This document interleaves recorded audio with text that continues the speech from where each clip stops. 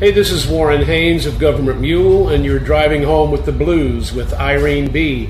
on Karen's FM 89.1. I am sitting here with Warren Haynes from Gov't Mule, and I am happy to say I saw the whole show last night, and I loved it. Thank you very much. Thank you.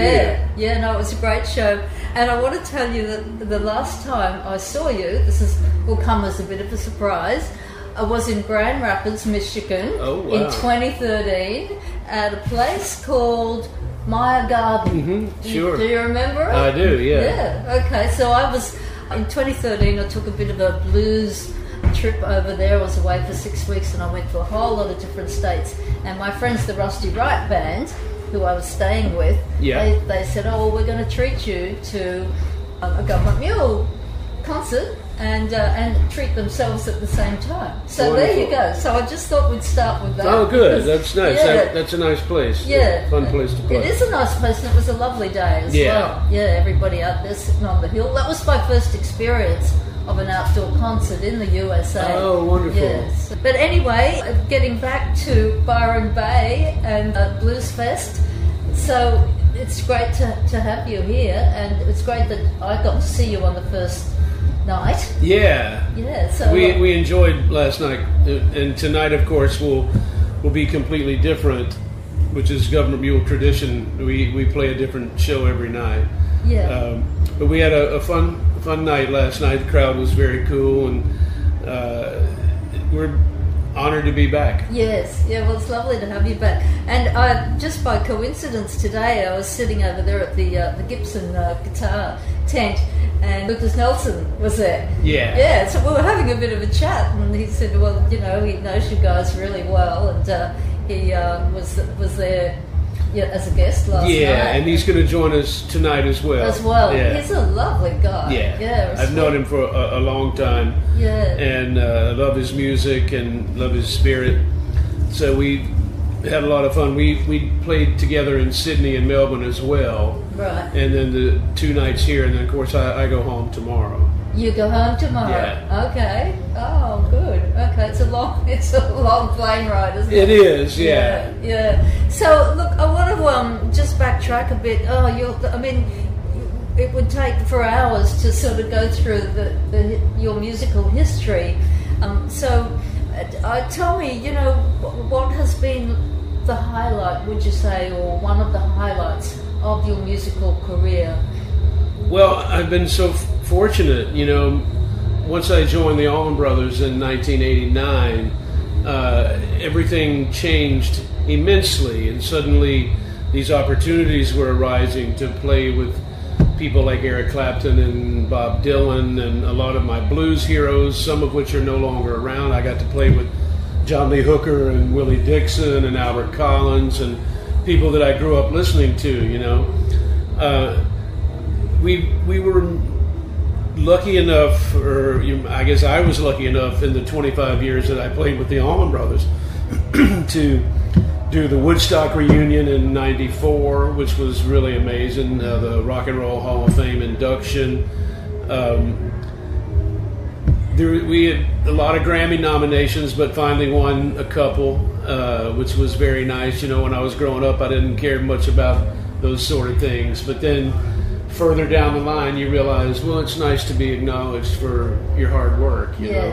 Yeah. But I think the thing that's been most influential to me is being able to play with so many people that I grew up listening to, and it's always fun to share the stage with someone for the first time, and a lot of magic happens. Yeah. You know? And I noticed with a lot of artists, because this is my third Bluesfest, I had 2014 last year and this year, and a lot of the artists are as excited as we are to see you, because they get to see a lot of their friends who are playing with, you know, the bands, and they get them up on stage, you know, and Well, these things are a bit like a reunion, you know. I'm seeing people that I haven't seen in years, and it's nice to rekindle old friendships, and sometimes that turns into performing together or at least hanging out, you know. But all these festival environments for the musicians, it's a chance to catch up with people that maybe you haven't seen in a while. Yeah.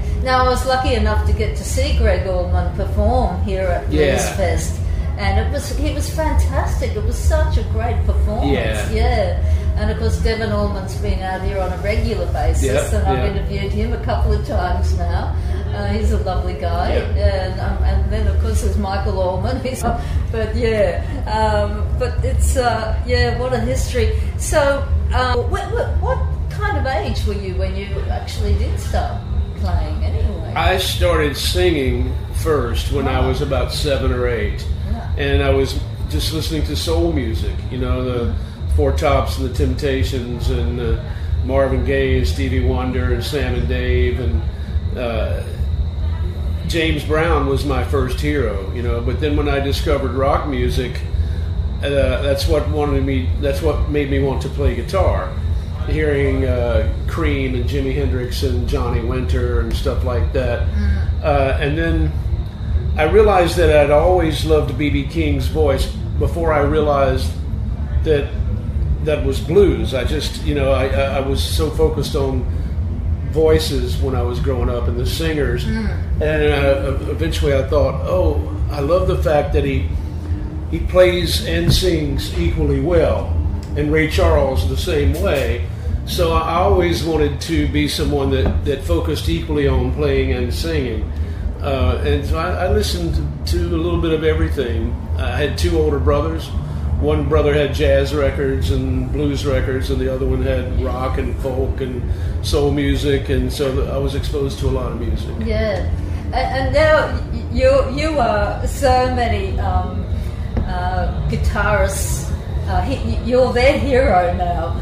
You know, it's like guitarists. Makes me feel old, but very honoured to get to see you again here, you know, and especially last night, because I mean it's just going to get more and more and more crowded every night. So I was amazed today when we drove in how many more people were here today. So, And so, what sort of advice would you give to young guitarists today? Well, there's 2 pieces of advice I would give. One is, unless you're completely obsessed with music and you know it's what you want to do for the rest of your life, then just enjoy it for what it is and don't put the pressure on yourself of making a living through music. But if you know that you're going to do it, then you have to give 110% all the time. The other thing I would say is listen to every genre of music. Don't close yourself off to only things that you think you like at the time. The more you broaden your horizons and your scope of influences, the better you will be served. Yes. And so I always tell young musicians, don't just listen to the last 10 years or the last 20 years. You got to go 30, 40, 50 years back. You got to listen to everything. Okay, right. There's a couple of things was on my mind. That we've got the wind up, have we? Okay. Already? All right. Well, anyway, one more thing I'll just add, and you can just give me your... Someone once said to me, you know, when did I find the blues? And I said, well, the blues found me. Yeah. Yeah, so that's probably what your take is on that. Well, yeah, because, you know, soul music, which was my first love, was born out of black gospel music the same way blues was born out of black gospel music. So I discovered that before I was even a teenager. But the connection emotionally that music makes on anyone is undeniable. Yeah. Well, thank you. My pleasure. So much. My pleasure. Thank you.